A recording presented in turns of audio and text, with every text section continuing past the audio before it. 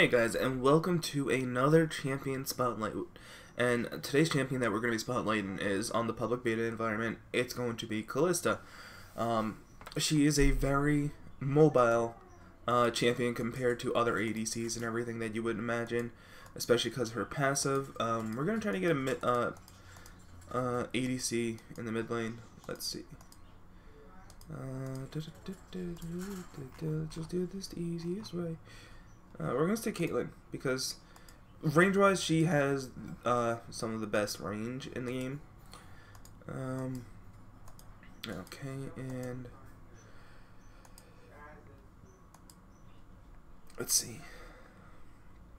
Now, typical page where I go for ADC is 12 armor pen, 12 magic resist, 4 damage, 4.5 damage, 9 armor, 1.5 lifesteal. That's just for sustain in early game. It works really well for me. You don't have to do it. If we go into the masteries, as you can see, I have the whole entire second column filled out. I have crit, I have cooldown, and I have butcher. That's all I have. Then I have 2 in block, 2 in enchanted armor, 2 in veteran scars, unyielding, and juggernaut. That's all you really need for the tank wise. And we're going to be going Kalista, and we're going to be using the Blood Moon Kalista, which, if you guys know Blood Moon Akali, I think Blood Moon Akali is the skin. And you got Blood Moon Shen. I'm not sure if there's Blood Moon Akali. I'm not 100% sure on that one, actually. I would actually have to check. But be right back. Alright, here we are, guys, and we're on, obviously, New Rift, especially because it's PvE. We're going to be going with our essential ADC items. And with Kalista, I like to start with my E. It makes farming a lot easier. Especially with the CS. So let's get into mid lane and let's get this match underway. Typically, let's see, who's up top. Typically, you would want to go with your support to use this little item here, Black Spear. What that does is it binds with ally for the remainder of the game, becoming Oathsworn. Ally's Oathsworn empowers you both while near one another. Now, if we go over here, this is Kalista's martial pose. Cannot cancel her attacks if the target leaves vision, her attack will miss. If Kalista enters a movement command while winding up her basic attack or pierce, she will drive out in that direction when she launches her attack, launching a short distance. It's increased by 25% when moving away backwards from an enemy. Now, why I start with her E, Threatened. While off cooldown, Kalista's spears pierce the target and linger there for 4 seconds. Now, this stacks. Kalista rips the spears from nearby targets, dealing 20 plus 42 physical damage, and slowing their movement speed by 25% for 2 seconds. Each extra spear increases damage by 25%, but not the slow. It's a really good ability, because you stack 4 spears, it's 100% damage. Well, essentially. So, let's go over here and watch. See? That's her passive.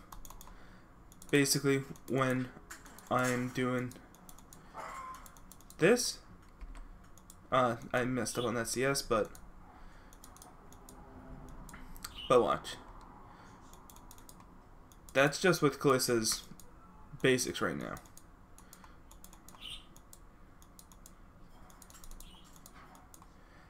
And it's great for engaging enemies, so I say as long as you can afford it. The only thing is you have to re-engage with your autos. That's the only annoying part about it. So with her, you have to be really compensating for that lack of attack. That's why it's good to have her E to start, because that'll help you with your CS, but at the same time it's going to cost you a lot of mana. But at the same time, for early game,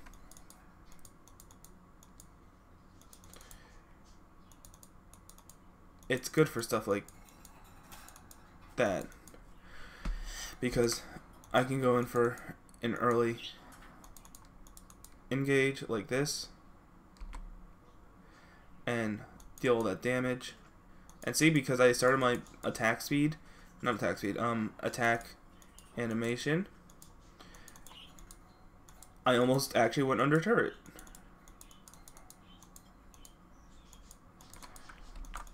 And we're going to level up Rend again. At this point, you would have a support, so you would be a little bit more able to do things. But at this moment, I don't have a support, I don't have an Oathsworn, and because of minions. But yes, now to show off her other abilities besides Rend, we have over here a fast but narrow projectile that deals 10 plus 7 of physical damage. Triggers Martial Pose P, Sentinel W, and Rend E. So basically, if you look over here, passive, and cause my passive to go off, so see? That's my passive. Now, send a Soul Sentinel to patrol on senior champions that are seen to reveal for 4 seconds. Sentinels last 7 laps. Kalista gaining charge of Sentinel every 90 seconds. When Kalista and her Oathsworn both basic attack the same target within 1.5 seconds, she deals 12% of their max health as magic damage. It's really good, it's really helpful. So, in my opinion, it's a good ability to have.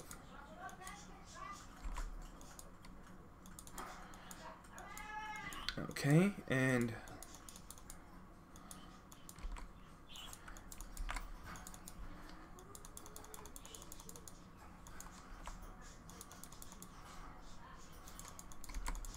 there we go. And see, that's the great thing about Rend. Because I had all of those stacks of spears in her, I was able to just one-shot her. It's, like I said, it's an amazing ability to start with. Especially early game, you're gonna do really well because of it. Like, I'm not even level 6, she was level 6, but she was way too low to do anything with it. So that's where I got the upper hand on it. Now, I'm going to show you her W, the active on it. Because, in my opinion, it's a really great ability. And it has a really huge range. And the fact that it lasts 7 laps, it's very helpful.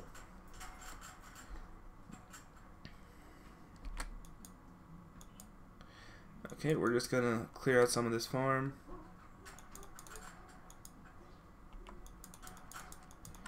Get out of my face. We're going to go... Now, typically with ADC champions, I start off by building either into my Blade of the Rune King or my Infinity Edge. With Kalista, I genuinely start with my Rune's Hurricane. Because that's going to proc her E amazingly. Like, you would expect it not to, but it does amazing for her. And typically with ADCs, you want to buy a ward when you go back on your first B, or a vision ward or something, to give you some more vision on your lane. I'm just going to actually do this real quick. I'm going to make Kog'Maw. And see? Now Kog'Maw and I are Oathsworn. As you can see, he died. And now he's back. But when we're near each other, we get my passive for my W. Now for a duo ADC lane, that's kind of broken. So, and now we're just gonna pop back in lane. I hate how like quick it is, but at the same time I love it. Now, as you can see, I'm doing quite a bit of damage already. I have no damage items.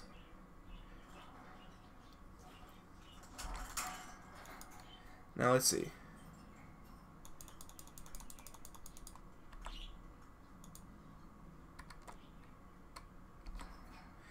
Now look at all that health that just got taken off of her. She literally cannot do anything at that point, because that's how much health I got off of her. Now what we can do as ADC, oh yeah, that's right, what I was going to show you was her W. Now we're going to stand right here. Now you see how that's the shortest range. I can send this all the way up there, or say I want to have Vision of Baron. There we go, Vision of Baron completed.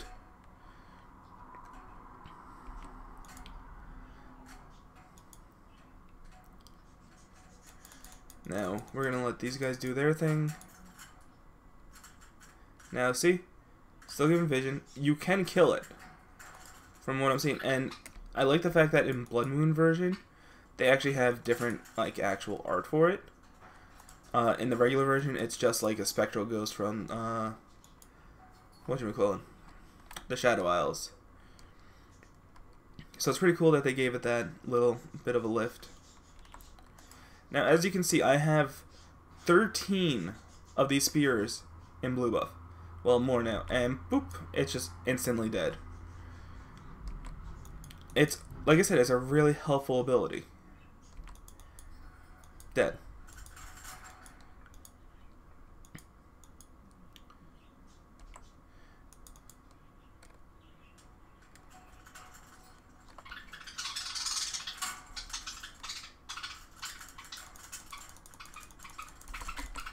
And dead.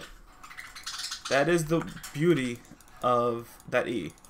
Because, say she wanted to ult me. If I have enough stacks of my E on her, there's no way I'm gonna die from it. Now, we already have this guy going up and forth over here, up and down over here. Now, we're gonna have one for Dragon. Now, it goes along a set course for however long you depict it. So, she's going to be really good for lane protection and other, like, situational things like that. That's where I like her. We finished our Ruined Hurricane. That's good. Give me 2 seconds, guys. Okay. Sorry about that. I am back. And, like I said, we finished our Ruined Hurricane, which is going to be beautiful. The second item we're going to get, it can alternate between... depending on your mana usage, because I'm very mana hungry when I play Kalista, I'm going to be going Essence Reaver, especially with Ruined Hurricane. They stack really well together. And plus, the only ability I really use with Kalista is her E.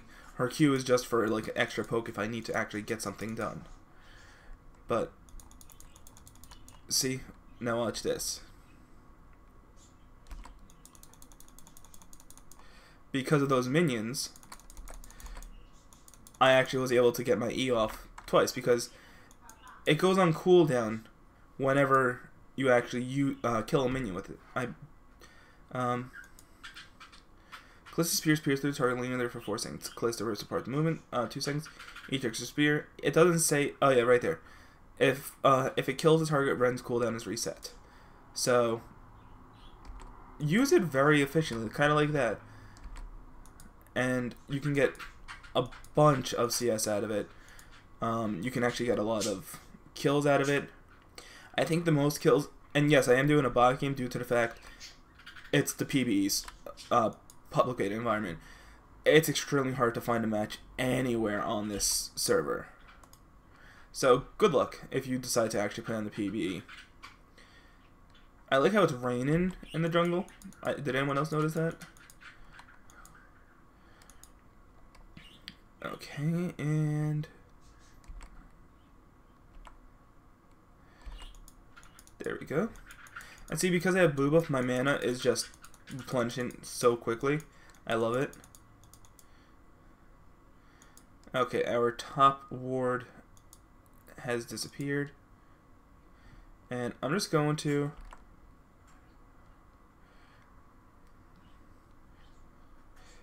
keep on keeping on.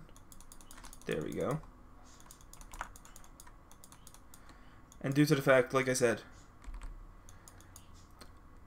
my health, yes, it got depleted. But that is, for an ADC, that's a worthy trade. Because that's what you want to go for. You want to go for those trades that'll potentially cost you something, but if you can manage to come out of it on top, that's just better for you. And with Kalista's attack speed, especially with the way I'm building it right now, I start off with a Ruined Hurricane. So, it's quite easy to just do really well. Okay, that little guy's still doing his warden job.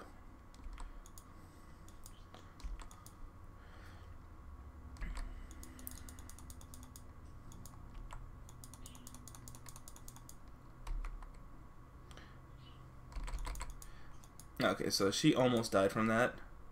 She's not going to die from it though, so that's the sad part. We're gonna get this tower. That's a good thing. That'll help us with our gold. Now let's go over here and let's see. Are any of these guys are both really low? I'm 5 levels above them, so it should be a one-way fight, but you can never be too sure.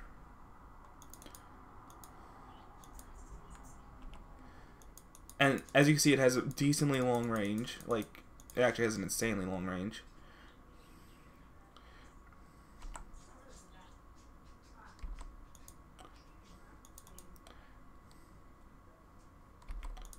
And there we go, there's the double.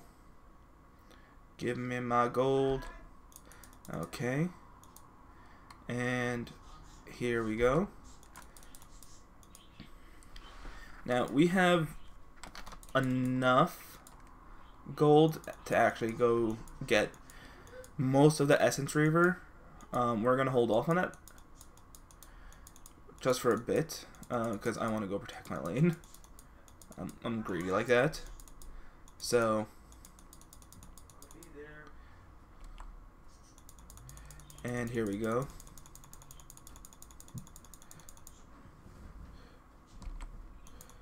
That potentially saved my turret. Potentially. Notice how my turret has like no health. Because Caitlyn, that's the thing about bots, they'll focus primarily on objectives over you. Because that's how the game is supposed to be played. Objectives, not actual kills. And just a second, guys. Okay, sorry about that, guys. I only just killed Wraiths. Well, Raptors, whatever they are now. Nothing major. So we're going to go over here and Essence Reaver. 3200, we have all that gold needed.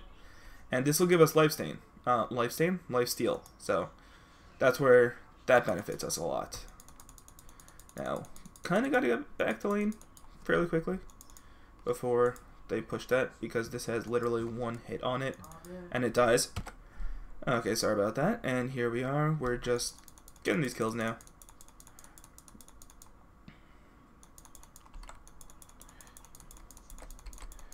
There we go. We got that kill. And we're going to move over here.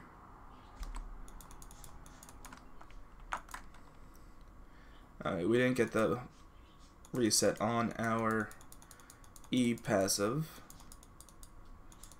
So here we go. We're gonna go get blue buff, increase that mana regen and sustain. Because as you can see with Essence Reaver, look how much mana I've lost. That pretty much is non-existent right now. And dead. So that's the great thing about the mana regen, like I stated. And Essence Reaver gives us the cooldown, which works really, really well. I'm going to go kill Trundle, due to the fact I don't want my turret to be taken.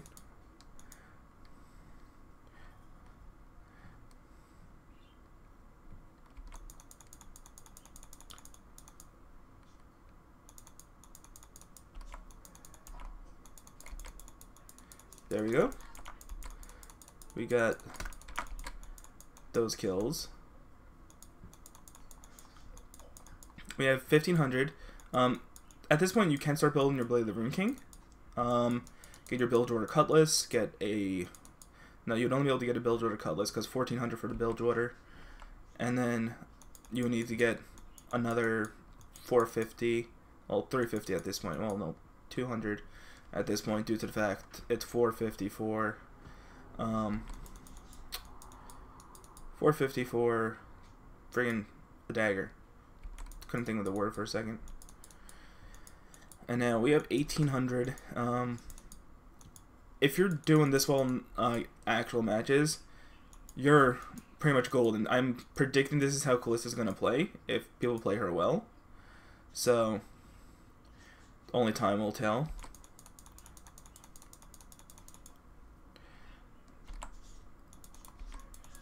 Okay, and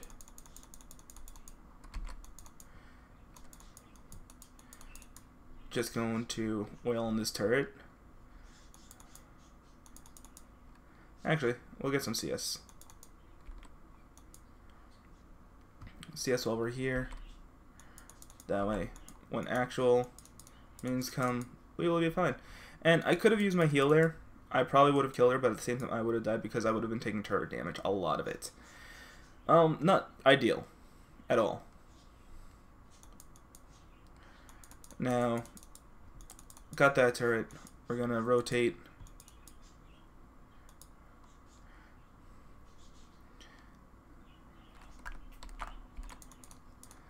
Notice how Tornado's like, do I want to go in on this? Is it safe?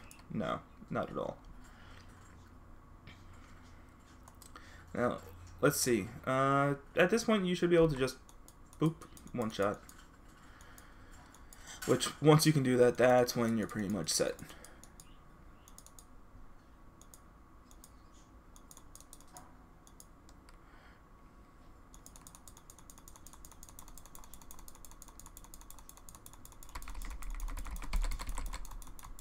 Now, the only reason why I died there is because I was suppressed. I got ulted by Trundle, and I got ulted by Caitlyn. Pretty much everyone used their ult on me. That's the only reason why I died in that scenario. Typically, you wouldn't be doing that type of fight, but play the Rune King, finish it off. You have all your attack speed right there. Now, this is where, yes, you're going for a tiny bit more attack speed. But this is more so of an essential item for all ADCs except for Lucian, who goes for Ionia boots. He's like the one exception to this rule. Malphite's doing a little bit better. We're going to go out and help Kog'Maw. Now, it wasn't a wasted summoner when I died to those three, because I got 3 ults out of it. I used heal, and I killed Trundle. So, I used, for one summoner spell, I got a kill and 3 ults used on me. So that's where it benefited me. Now, at this point, I kind of want to kill Caitlyn, due to the fact she has my buffs. So,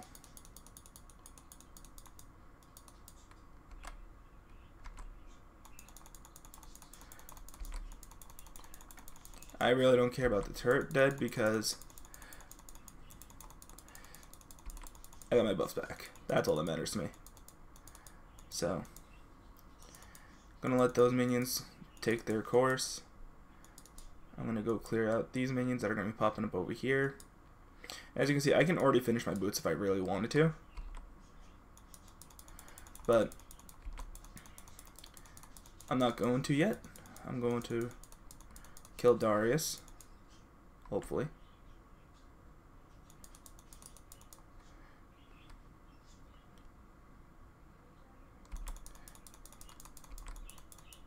There we go.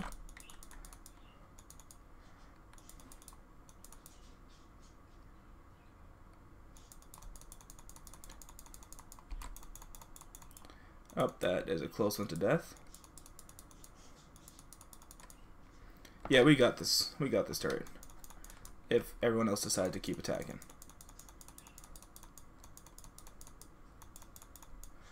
But no, no one else decided to keep on attacking. So that's where we lost the advantage on that turret.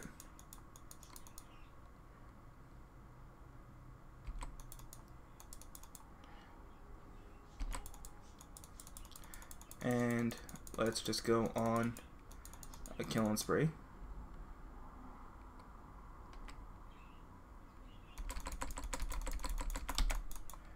Oh, I'm dead, I'm dead, I'm dead. Yep, I'm dead.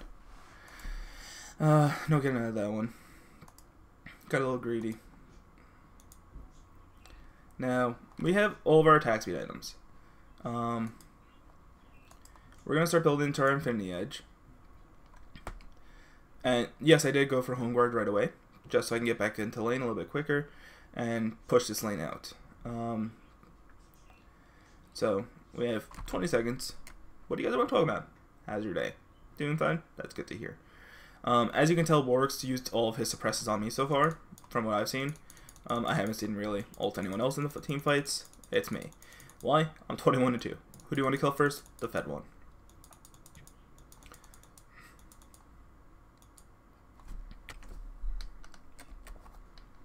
Okay, and okay, Trundle went to top lane, so not gonna get too much out of that.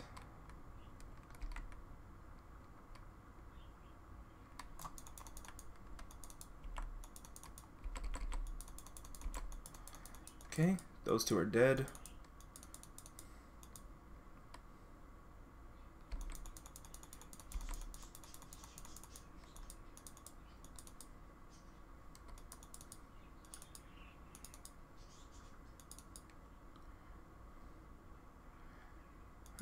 Okay, and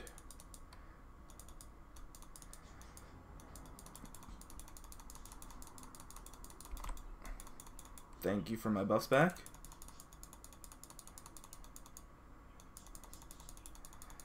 Okay, and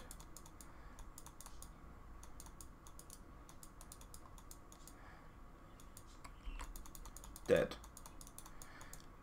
I believe we can finish our Infinity. Yeah, we can. But we're gonna go rotate. Zillion's over here, actually. He's a good free kill. Especially since he's going to be attempting to back. But he's going to use his ult.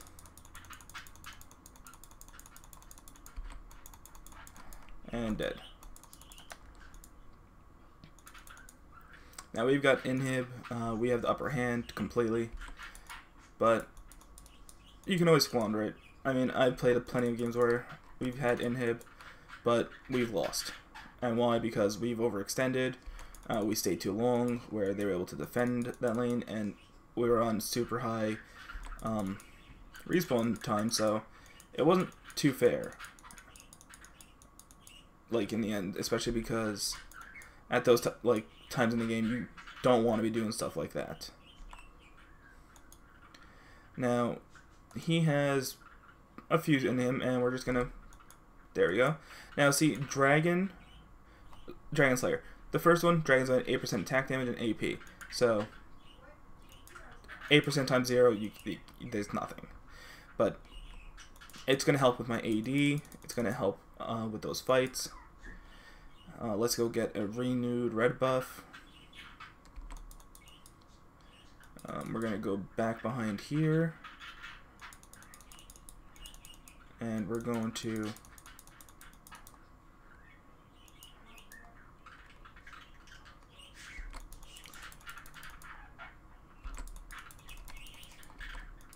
and that's a triple kill, and my health is already fully in. We're gonna get a little bit more gold. Because, like you saw, Dragon doesn't give gold anymore. He gives a buff. So we're going to see if we can push this lane out. They have decent spawn times, respawn times. So we possibly could get this turret if we clear out quick enough. But Zillion, going to be a bit of a nuisance. So let's kill him. Focus turret on me for a bit, which got us that turret. Now we're gonna go rotate up here, and he's going to attempt to kill me.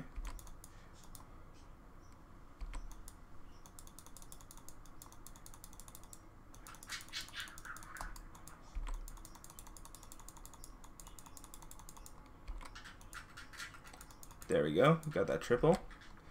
Now I'm going to have enough gold to buy 2 items.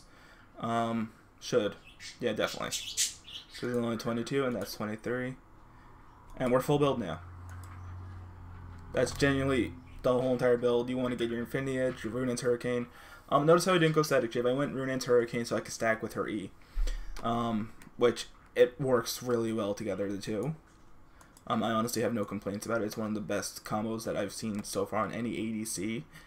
For Rune's Hurricane. I mean, I've seen Caitlyn's go it, I've seen Twitch go it, but honestly, I mean Tristana even, but this is the best use of it, especially with Essence Reaver, because I can just CS, and I could proc off just about anything with my E. Dead. and my mana pretty much hasn't gone down significantly. You could replace, if you're not doing too well, Ruinant's Hurricane or Blade the Ruin King with a defensive item, but in a match where you're going 33-2, hypothetically, you don't need it. It's not something that's completely useful for you. You're going to want to go with those only if you're doing pretty bad. Which, you'd be surprised it happens. It's not a bad thing. Like, I mean, it is a bad thing for your team, but... And just watch this turret get melted. That's an attack speed on top of damage. It's just...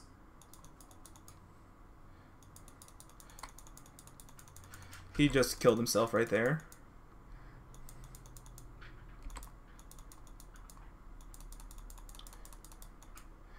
I'm allowing Malphite to go back.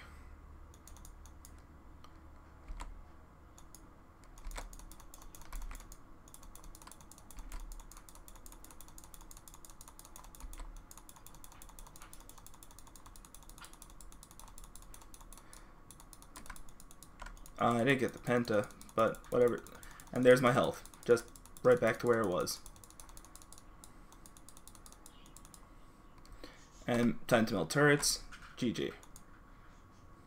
Because my health already back up, so.